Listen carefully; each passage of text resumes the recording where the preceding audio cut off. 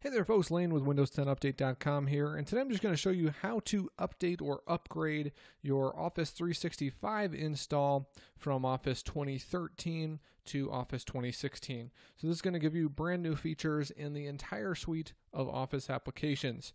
Now you can't do this upgrade right from within the Office applications, but what you'll need to do is go to stores.microsoft.com/myaccount/home.aspx. I'll leave a link, of course, in the description to make that easier for you. So once you're on this page, all you have to do is go ahead and click on Install.